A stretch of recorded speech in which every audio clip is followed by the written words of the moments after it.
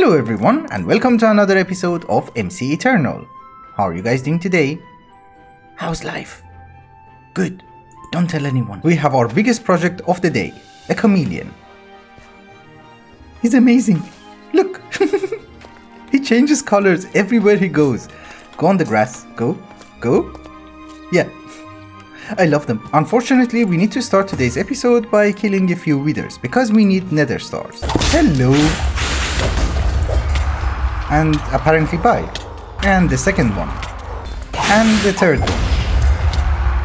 Cool, we're done. We needed that nether star in order to make a portal to the beneath. It's an alternative for the deep dark, but apparently mobs are slightly beefier. I'm also going to make a few night vision potions so that we will not run into any problems. Probably I made too much, but it's okay. Oh, and by the way, I was claiming some of the rewards from the quest and I got an apprentice mod from the wizardry mod, the Beneath Teleporter. I have no idea where I should put this guy. We put it here.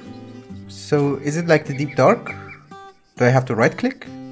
Shift right click? Oh yeah, it was just loading, sorry. So we have our night vision. Let's see what's going on. Holy. It's different from the deep dark. So generally speaking, we should be beefy enough to take down the mobs, but I did make a railgun. And this is why we had to get into Ender IO. And this ender chest contains all the ammo that we need. Okay, apparently we're not allowed to fly in the dark. That was fast. In the deep dark, it takes time. I have torches everywhere. We should be fine. The base turret goes there, the railgun goes on top, and we just need to hook you up to power and give you ammunition. Good, it's already working. Kill everyone. It's not one shot killing them. How much health do they have? 160! Holy! Okay, this is gonna be fun. You know, we're just looking for osmium, and that's it. I saw a boss mob, and he does a lot of damage. I have been mining for a while, and unfortunately, I'm not being very lucky, because so far I only found one osmium ore. The thing is, it will tell you that it spawns at Y level 20, and it's very rare. So maybe we should come up with a different solution. So the open modular turret crashes your game. It's fine. There is something from extra utilities too, which is called a biome marker. If we make this, we should be able to program our quarry. We're back here again, and we don't need to do much, we just need to right click. And this is programmed. And we go back home. So if I'm not wrong, if we put you inside, you should mine the beneath. And you should give me ores from the beneath. These guys don't really count because I put them myself. My solution with the quarry did not work. The thing is, it says that it's mining the beneath, but it's actually not. So we have to do manual mining, which is fine.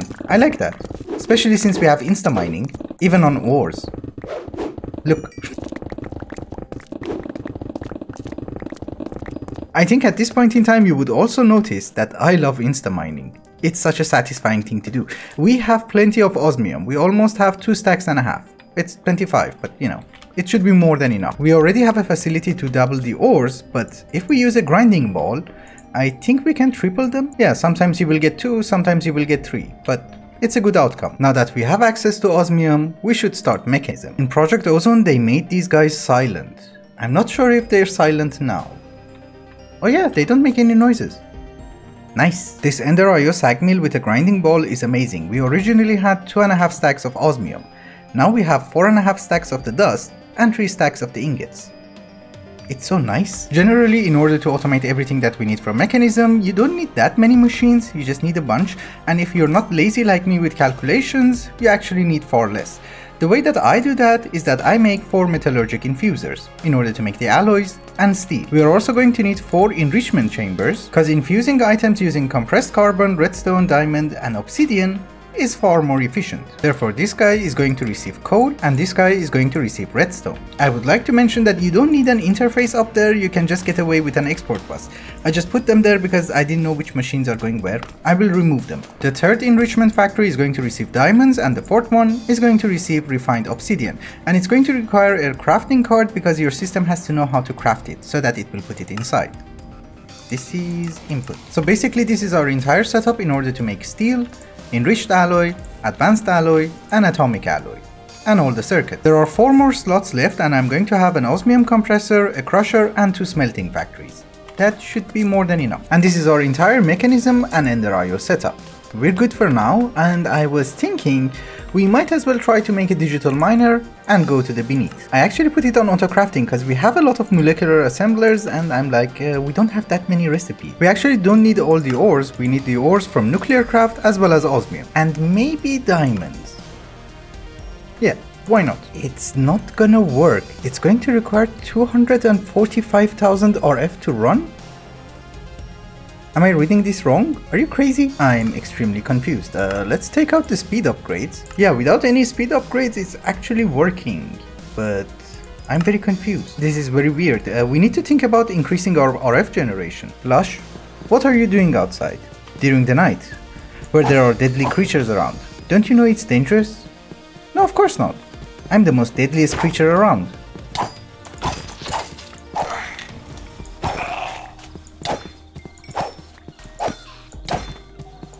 Unfortunately, the deadliest creature of the night is also sad, because he wants to increase RF generation, but he doesn't know how. I mean, he can add more dynamos, but he doesn't want to add more dynamos. He wants a different method. So let's go hunt a dragon and get a dragon steel armor, so that maybe by that time I come up with an idea. In one of the reward bags, I found this torch launcher from Cyclic, and it's really neat, because yeah, it does that. I think I just saw a sea serpent. I think. Oh yeah! I was going to say I was wrong, but apparently I was not wrong. We need some scales. Come on. Come here. Come here. Where did you go? Holy. Stop. Stop. Thank you. We have 12. That was a big one. I found this very weird looking structure and I just wanted to see what's inside, and I did hear a dragon. I'm just not sure where he is. We dig down, we will see. Yes, and he's not very happy. You just had to dig down straight. Nice. Oh my goodness. We fell down. It's too dark, I can't see you, dude. This is not going well. What the hell is that guy? Yeah, I'm just shooting in the dark, hoping that I'm hitting him. Oh my goodness, this is not good. We run away. We need to regroup. I was not expecting to fall on top of his head, but it's fine. He's almost dead. I think he's dead, yes. Very good. And amazing, a troll who's a boss and who's hasty. In all seriousness, what is that? It's giving me blindness and wither? Hello? He dropped something. Coal. Clearing this area actually takes much more time than killing the actual dragon. We need those. We just want blood. That's it. We have 11. Very good. We have 32 dragon blood and we should be able to craft 32 dragon steel. And our boy is going to do that for us. Do your job. Are you far away? He's facing the wrong way. I also thought that since our boy is working, we might as well try to provide him with some food. If I put it here, it will dabble it anyway, so I don't have to hunt that many animals. Oh, that was a quest. Apparently if you have 16 in your inventory, you will get a quest. He's tier 5. Look how big he is. Can we ride him? Yeah, look, he's really big. I think he does more damage. We should get him armor very soon. And now that he's bigger, the forge is actually working much faster. Cool. In the comments of the previous episode, some of you guys were confused how the bow works and how did I get sharpness 10 on my sword. So let's go through this one more time. It's used in order to combine enchantments. So I put protection 4 on this guy, we take it out, we put another protection 4, and now it's protection 8. Cool. In this mod pack we do not have draconic evolution or any other form of disenchantment, so we're going to use actually additions. We drop it with a book and we get the enchantment. So this enchantment book is now protection 8. Technically, any enchantment that you have, you can dabble it with the bow. It does not really have to be something which applies to the bow. It can be protection, it can be efficiency, it can be fortune, it can be looting. So it can be any enchantment. I love this armor. It looks amazing. I also made an armor for our boy. It's not diamond armor because I could not afford the diamonds. It's just basic iron one. And in order to make the dragon steel armor, that's kind of expensive. So that might have to wait because we need blocks. And I barely could afford it for myself. We are just behind our base and I thought we start with a new project today. I do have an idea for RF generation, but I think it's too crazy and ambitious, so maybe I should rethink it a little bit. Today we want to start working on a coke oven. We all know how a coke oven from immersive engineering works. It's a 3x3x3 cube and you just hammer it using an engineer's hammer and voila! You have a coke oven. You put your coal inside and you will get coal coke as well as creosote oil. We technically don't need the coal coke, we just need the creosote oil, and this is why we're going to try and set it up. Normally how I do this is that, well, I try to go with traditional coke ovens and I try to cover it using bricks, like so. Well, of course with more details, sometimes we put something which makes smoke and so on and so forth, but I think this time maybe we should go with something a little bit different. Because if we repeat the same thing over and over again, then it's no longer fun. So let's try and get creative. In real life, using small brick ovens is the traditional method of making coal coke, but we want to go with something more modern. If you search for images of an industrial coke oven, you would come up with something like this. Of course, this is just a demo so that I can show you, but the idea is you will have a blast-proof door so that the heat can be contained inside, and inside you will have your blocks of coal, or coal in real life. You will have fire, you will have flames, you will have a lot of smoke and everything, and once the coal coke is done, the oven will open and everything will just spew out. So that's what we want to try and replicate here. I'm not sure how, but let us try that. Yeah, I would say if we want to go with a design like this should be an appropriate size. It's 7 tall and that should be more than enough. Because in any case, this has no function, this is just for aesthetics. We're going to have actual coke ovens inside, or maybe a redstone furnace with an augment. I am not sure. In the comment section of the previous videos, especially in Project Ozone, some of you guys have been telling me that you don't understand what we are trying to do, but you find it cool anyways. The thing is, thank you for the compliment, but I actually prefer if you also understand what we are trying to do. So from now on, I'll try to explain a little bit more, maybe. What we're trying to do here is to try and get creosote oil. It's from immersive engineering and it has a bunch of uses. First off, you can burn it in order to generate RF, which is not very efficient, but it's a method. But mainly we want it in order to make treated wood. Treated wood has uses in different recipes in immersive engineering which we need in order to progress, but it's also a cool looking wood and it does not burn. So we want creosote oil. And the only way to get creosote oil is to use a coke oven from immersive engineering, which is just behind us right there, or to try and use a redstone furnace with a special augment. That will give us a teeny tiny bit, but it's still not that bad. So I did make 2 redstone furnaces and we are going to upgrade them. You here, then I brought some kits and the augment. So this redstone furnace is now our coke oven and it will generate creosote oil. It's smaller and I think it's faster because we can upgrade it furthermore with some augments. I also think it's not a very bad idea if we start with the function first and then get to the facade, because I still have to make a lot of changes and I don't know how I want to do them. So I did bring a flux plug, if I can find it. So these guys are going to require power, they are processing items, so we need an item conduit, and they're also processing fluid, therefore we have a fluid conduit, and I need to sleep. Yeah, even with the speed upgrades, they're pretty slow. But it's fine. So for now I'm going to put our input chest here, and I do have an item conduit which leads to the redstone furnaces, and if we put the coal inside, they should just go into the redstone furnaces and they are active. Very good. And since we have 2 of them, it's better to put this on round robin so that both of them will get equal number of coal blocks. I actually need just a little bit of treated wood, so let's use our creosote oil and make some. Yeah, I just need like 4 fences, so maybe 1 more bucket. And in case you're wondering, this is how you will get treated wood, but we're trying to over-engineer it a little bit, so that it's more fun. Since we're also generating coal coke, I guess it makes sense to try and store them as well. And for that I'm going to make a silo from immersive engineering. I basically wanted to know how tall it's going to be, so let's make it form somehow. Cool. The input of the silo is at the top and the output is at the bottom. So if we want to insert items into the silo, we need to do it from the top. I did make a dropping conveyor belt. So if we put you here, items should go inside. Actually, that won't look nice. It has to go 1 block higher.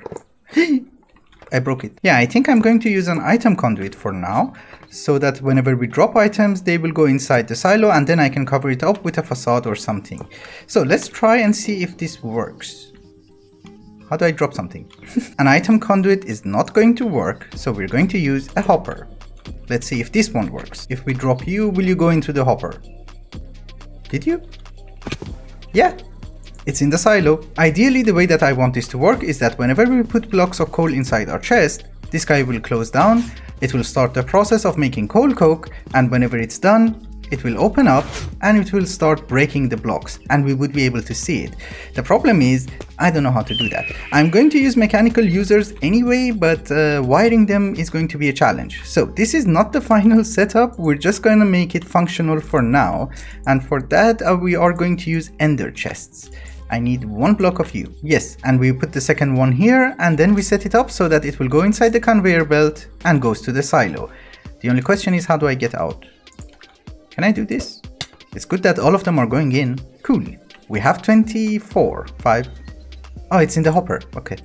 Now comes the important part. We are doing all of this in order to make treated wood. So let's try to automate the production of it. I'm using an ender tank and we're going to put another one somewhere. Yeah, I'm guessing the other one goes here so that we can make a pipe. We're going to use a pipe from immersive engineering because it looks amazing. For making the actual treated wood, we're going to use the assembler from immersive engineering. And the good thing about this guy is that it does not require a bucket in order to craft items. It has an internal tank of 8 buckets and that should be more than enough to make treated wood. And it's facing the correct way. Cool. Actually, the pipe has to come 1 block lower because the pipe on that thing is 1 block lower. So we put you here and we connect you again. And this guy is getting creosote oil. Perfect. We're going to give you power and we're going to set the recipe. And if you have the ingredients, you should start crafting. And the reason that I'm using a conduit here and not the pipe itself is because we also need to import the wood. And for that we need an item conduit. So function wise, this is complete. We have our treated wood, we have our coke oven, and we have our coal coke. We just have to make a facade and make the block thingy which I just mentioned and try to make it look nice, which we will do next episode, because I don't think it's a wise decision to focus on one project. Of course, now that we have access to treated wood, we would be able to work a little bit more on our colony over there, because now we can make barbed wires, flamethrowers, and guns in order to protect our villagers from bandits. Last episode I told you guys that garnets look nice. Unfortunately, they're extremely rare. That might look a lot, but you must remember that you need 9 of them to make a block. So it's still very expensive. I have a problem with spawning lizards. They drop a lot of items and some of them end up on the roof, which is weird. Anyway, our next project, which is our last project for today, is to set up a new mob farm. This one provides us with basic loot and now we need some specific loots. So we need to go to the nether and find a blaze. Will I make the jump? Probably not. I did. I'm amazing. I know. The problem with having so many mobs in one mod pack is that whenever you're looking for a vanilla mob, you can't find it. I'm looking for a blaze. You know, these guys will also work like a blaze, but the problem is, I want a blaze. I think there is a blaze spawner. Oh! I wanted the wither skeleton as well. He's gone. This new mob farm that we're going to make right next to the old version is going to be a powered spawner one. So for now we have Enderman and we will have Blazing Juggernaut. I could not find a blaze. And in order to control which type of mobs we want to spawn, we're also going to use a redstone receiver from RF Tools. And I did make some buttons. So this one is for Enderman. I renamed them in an anvil. We shift right click and now it's set to channel 1. We're going to have another one for the blaze and the third one is going to be for wither skeletons. We are going to spawn more mobs and I'm hoping once we go to the Twilight Forest we will get one of those small ghasts so that we will also get ghast tears, but for now these are the only ones we have, so that's gonna do. And the redstone mode on the spawners is set to active with a signal, so that we can activate them using the buttons. I made too many screens, but generally you are going to need only one screen and one screen controller. And then he will find the screen. And we have to put the buttons. So here we can specify the name of the button and also put it on toggle mode. And this is why I named them, so that I know which one is which. If I press this button, we should get wither skeletons. It's not a very wise choice because it's open. Yeah, we do. Nice. I have to turn it off. And obviously we also have a mob crusher here and we're going to give it some upgrades and also a range 4 upgrade. so it can cover the entire place. I'm not sure, I think this is too tall. Yeah, it's okay. Once we have our new mobs, we will decide on the height. Yes, it does work, and it's also making us essence. The problem is that mob farm is not producing that much essence, and it's also not providing us with enough ender pearls as well as wither skeleton skulls. This one should be much better. I'm not saying this farm is unnecessary, because we're getting sulfur, we're getting gunpowder, we're getting experience, and we're also getting some rotten flesh, bones, and etc. over here, which is fine. That one will give us more specific loot and also more experience, because we need a lot of experience. I'm playing with the colors, but I'm still thinking, it could be improved. I don't know. The thing is, I started making the same pattern over here, and then I noticed it's too repetitive. So I started using prismarine walls, and then I noticed you don't actually see them much. So I thought maybe we can go with something like this. The only problem is, I don't know how tall the tower is going to be. So that thing might go up or go lower. But I think it's cool. It looks evil. I like it. Alright guys, I think it's also a good time to wrap up the episode. Next episode we will work a little bit more on our colony and get into bewitchment a bit more. Let's see how it goes. Thank you so much for watching, and I hope you enjoyed it. Till the next one. Bye bye.